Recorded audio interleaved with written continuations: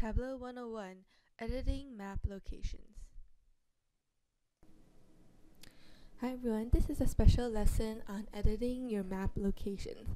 So oftentimes when you're making map visualizations, sometimes you only have a city name or country name, or for example a province name, and Tableau is not able to find the exact location. And a good example would be, for example, like London, and London could exist in Ontario, but at the same time it's also a city in England. So Tableau would not be able to find which one you're referring to, and it will be return it as an ambiguous location.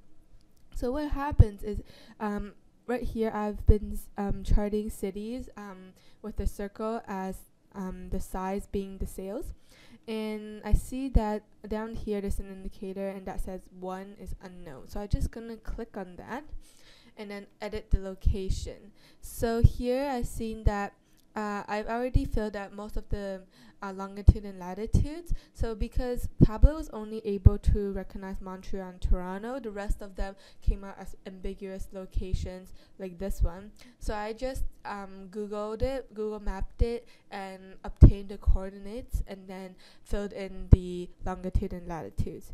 So let me just show you for one example, the Victoria one here. So I'm going to click on here, the drop down menu, and it will say enter a latitude and longitude, and then just going to flip back to Google Maps to get the coordinates.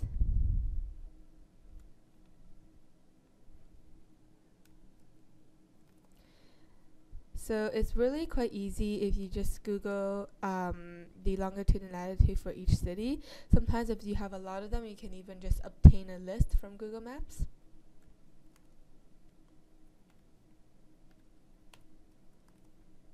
And then once you enter your longitude and latitude, then you press OK. And then it should be able to match your location.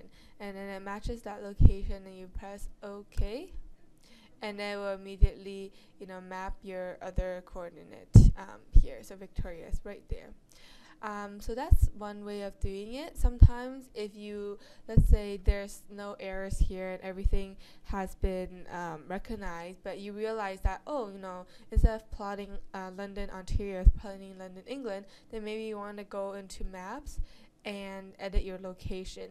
And this is another way for you to, again, come to the edit location screen and edit the location, longitude, and latitudes.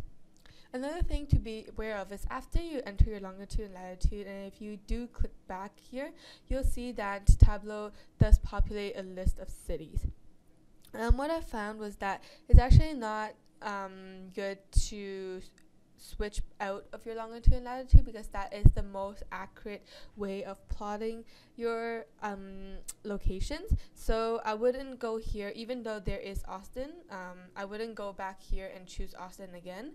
I would just leave it as the longitude and latitude that I had plotted it. Okay, so that's how you edit your map locations.